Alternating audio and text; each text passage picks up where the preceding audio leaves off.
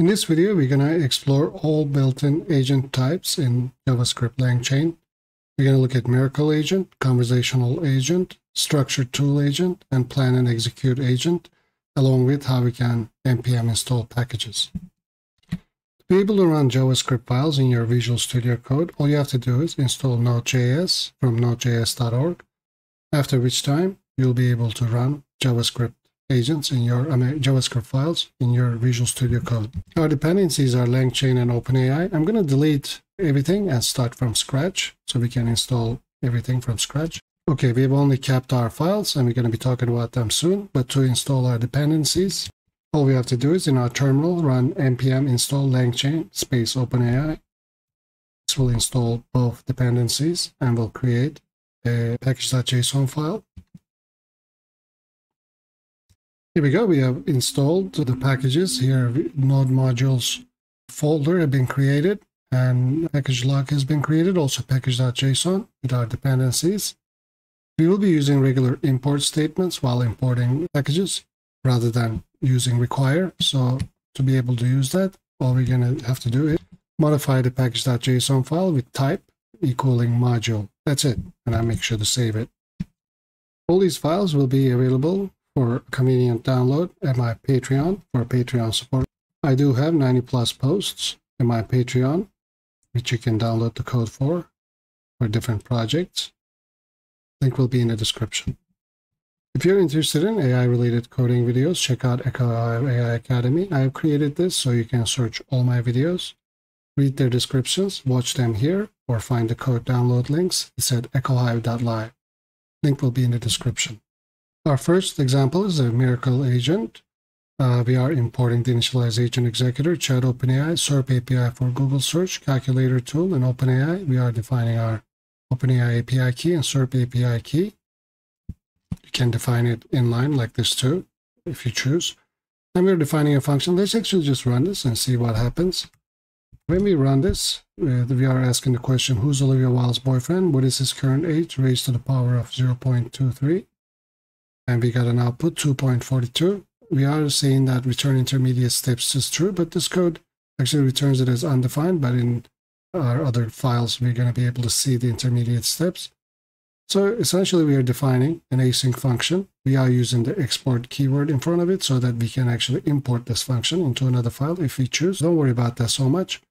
We are defining the run function. There is an async function. Our model is chat OpenAI, temperature 0. You can define the model name here as well. Our tools are going to be SERP API for Google search and calculator. You do need an API key for SERP API. And our executor is initialize agent executor with options. We are evading that. We are initializing it with tools. The model, which is our chat OpenAI. Agent type is chat 0 shot React description. Return intermediate steps is true. And then we just console log loaded agent as we have seen right here. Then this is our input, who's Olivia Wilde's boyfriend. What is his current age raised to the power of 0.3? And then it says executing with input, and then it makes the call, and then it gets the input and prints it. We don't see the intermediate steps in this case, but this is how you can run a MRKL agent with JavaScript. Our next agent is a conversational agent, which automatically uses buffer memory, but you can actually override it with other memory types. Make sure to enter memory key as the chat history. Anyway, we're going to be asking it 3 questions. Hi, I'm Bob.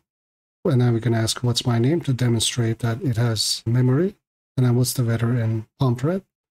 When we run this, we will see here that, hello Bob, how can I assist you today? And then the answer to the next question, what's my name? Your name is Bob. And then we are now doing a query to SERP API and get a result saying got output, the weather in Pomfret is expected to be partly cloudy, so on and so forth. We can actually turn verbose to true to see intermediary internal steps, which are returned to us as objects. Let's run this again.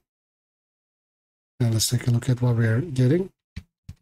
As you see, at first we are entering the chain with inputs, hi, I am Bob. And then entering chain with input, hi, I am Bob. We can also see here the system prompt and also the human user prompt right here. And the response is, hello Bob, how can I assist you today? And the output is, hello Bob, how can I assist you today? After which time we are asking it, what's my name? And again, we are running the system prompt in the user, and then we're getting the output, your name is Bob, as you can see here. Right here, output is your name is Bob. And then next input is what's the weather in Pomfret. And in this case, we are going to call an action. As you see, it decides on an action. Action input is weather in Pomfret. And then returns observation. You see partly cloudy skies, early followed by, this is the content. So this is the observation that it ends up having. And in the end, as an output, it summarizes it and says weather in Pomfret tonight will be partly cloudy. So this is the result, summarization result from the observations from the Google search. So this is how you can run a conversational agent. If you look at the code, we are importing initialize agent executor with options, SERP API, calculator, defining the API keys for both. We are defining the run function as an async function. Langchain handler is going to be Langchain. Our model is chat OpenAI, tools, SERP API, and calculator. We initialize the agent with the tools, model, and the chat conversational React description. And then we are just, after that, we are querying it with hi, I am Bob, and then we are awaiting executor.call with that input, and next with what's my name, and next with what's the weather in Pomfret. So this is our function, and we run it. We could have just run it like this, run, right? But we are actually running it with error catching, just in case. So this is optional. So you could have just run it with just run command like this. But the error catching helps you to see what error is raising, if there is any. Next is the structured tool agent. So the structured tool agent allows you first import the dynamic structured tool from Langchain tools. And then this allows you to actually define a structured input type for your tools. You do have to define the tool here. For example, here we are defining a random number generator. And the cool thing with dynamic structured tool is that you can have multi-input tools. You can enter as many inputs as you like from, if I'm correct. Here in this case, for example, for the random number generator, we need a low number and a high number to pick from. Here in this case, it's going to be anywhere from 5 to 10. So here again, we are defining the API key. We are defining the function here with model being the chat OpenAI. Tools is the regular calculator, and dynamic structured tool. The syntax to define tools in JavaScript is like this. Name is random number generator. Description is generates a random number between two input numbers. So this is multi-input tool. Schema allows it to, I believe, accurately identify the multi-inputs. And then here we are running the random function in JavaScript to get a random number between the low and the high. And then we are running the executor while awaiting initialize agent executor with options. We are awaiting because this is an async function. So we can actually run multiple of these concurrently if need be. You can set variables to true. Here we are setting it to false. And then console.log loaded agent, what's the random number between 5 and 10 raised to the second power, and then we just log the results after we await the call. When we run this, let's run this and see what result we get. Executing with the input, what is a random number between 5 and 10, and the result is 52.3. To be able to see what was happening, you'd have to set variables to true in lowercase, and then run it again, and then you will be able to see the intermediary steps that it is taking. As you see, it's putting input and output. So this is quite long, but when you run this, you'll be able to see that what's taking place. All these code files will be available at Patreon. I have found them from Langchain's JavaScript documentation, but I modified them to run smoothly. So all these files will be available at Patreon. Link will be in the description. Also, check out the EcoHive AI Academy at ecohive.live. You can search all my videos here, find their descriptions, find the code download links, and watch them here as well. Our last file is plan and execute agent. This one actually creates a plan ahead of executing the actions. So let's set this variables to true to be better be able to see. I'm just going to zoom out a little bit because we're going to get quite a lot of output. Our question is, who's the current president of the United States and what's their current age raised to the second power? So we're going to need to use a calculator, right, for the power operation. Also search, which is SERP API, as we've defined our tools right here to find the current age of the United States president. both its name, right? So we don't even know, the agent doesn't know who the president is, neither is age. So we run it by saying node and then the name of the file. And we start to get our actions right here. Let me scroll up. So we have a system message. We can read through this. It says, let's first understand the problem and devise a plan to solve the problem. Please output a plan starting with a header plan and then followed by a numbered list. So this is the system message that is given. And the human messages, who is the current president of the United States, what is their current age raised to the second power.